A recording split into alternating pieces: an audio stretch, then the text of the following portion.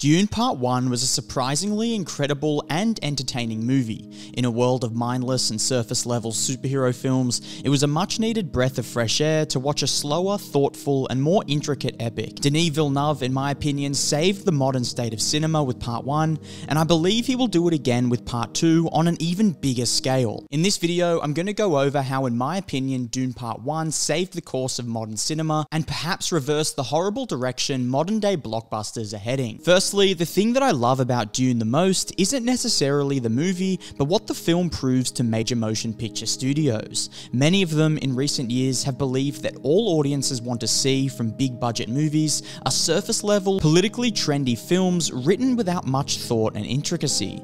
However, Dune's success proves them utterly incorrect and shows that a good, solid, intelligent movie is much craved for by moviegoers. I think due to studios putting out many average blockbusters as of late, people have forgotten how good blockbuster epics can be, but when they do occasionally see one, they realize how much more they like it and see how bad the current state of high-budget cinema really is. We need to get back to the days of blockbusters being made by artists who have proven themselves on a smaller scale and show that they have a deep understanding of their craft and how they can use it to reflect the world around them.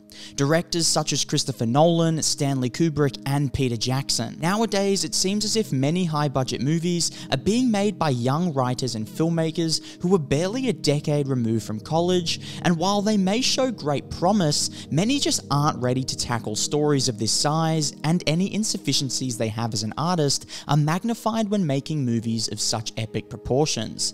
Take the writer of Ant-Man Quantumania, for example. Jeff Loveness has only written one feature film prior, so to put him up to write a film of such magnitude is just a recipe for disaster. And sadly, this is happening more and more these days. I mean, for me personally, I wouldn't even feel remotely comfortable writing blockbuster movies until I had at least proven myself 3 to 5 times prior, and even then, wouldn't be super confident. Whereas with Denis Villeneuve, he had already proven himself on each scale of film, from Prisoners to Sicario to Incendies and Blade Runner 2049. So for him to tackle a movie like Dune, he's built up the reps and experience to know how to best tell this story.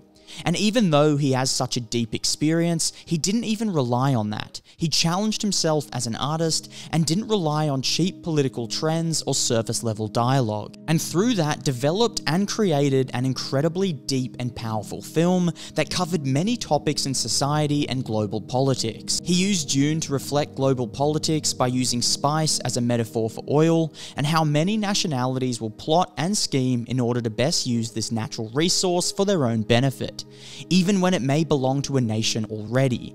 However, even though he is covering political topics, he doesn't do what every modern-day film does and choose a side, and not even bother to understand the opposite perspective. He just empathizes and understands both sides, and reflects the reality of global politics back to us, and allows us as the audience to interpret the story and reality in whatever way we see fit.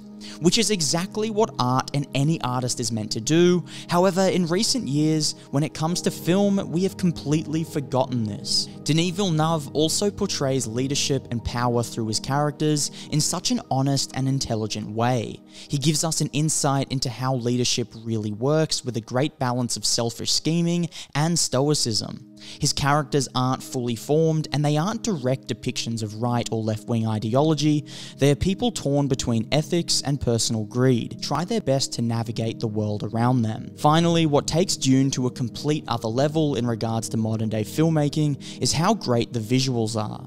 In a world where we have such amazing technology at our fingertips, it's confusing as to why many films just use big explosions and destruction to showcase the visual aspect of blockbusters. Denis and Greg Fraser use the visuals and CGI to help enhance the story and give life to the world. From the visuals of the weapons to the ships, all the way down to the landscape itself, it all serves to best tell the story rather than just look epic for the sake of it. So all in all, it's hard to find any faults in Dune at all, and due to the story really picking up in Part 2, I'm excited to see the impact it will have on the current climate of cinema. I hope you guys like this video, and I'll see you on my next one.